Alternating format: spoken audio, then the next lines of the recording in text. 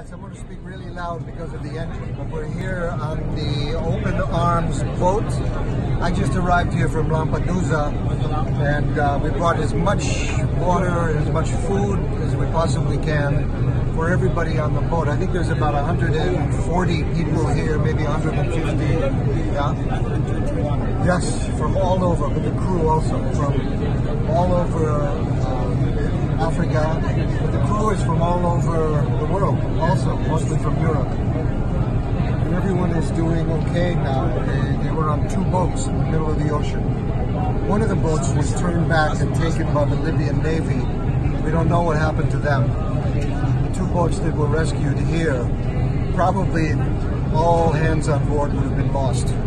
So the people that you see here on this boat, they're only here because of the donations to Open Arms, to the work that Open Arms does. And now the most important thing for these people here is to be able to get to a free port, be able to get off the boat, get on land and start a new life, be taken care of and make a life for themselves.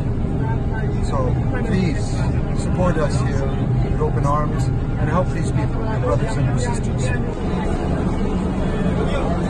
This is mine. 6 months. How old?